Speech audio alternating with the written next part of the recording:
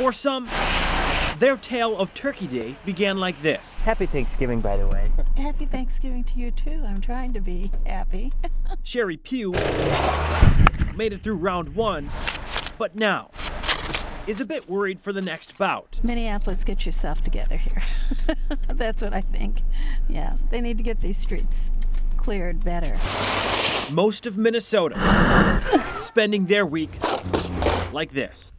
Now we got to deal with this. Brian Koenig of Minneapolis will be staying clear of round 2. We are escaping tonight. We're getting out of here. We're going to Florida. Many cities, including Minneapolis and St. Paul, starting their snow emergencies. Hundreds of people starting their Thanksgiving story at the impound lot.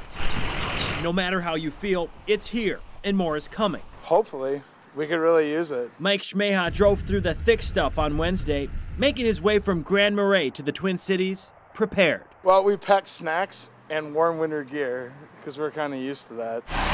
And with that prep, nice and easy there on the gas, and kind of move your tires back and forth as well too. And a little help, your story can be one you're thankful for. Thank you. All right. In St. Paul, Ben Henry, 5 Eyewitness News.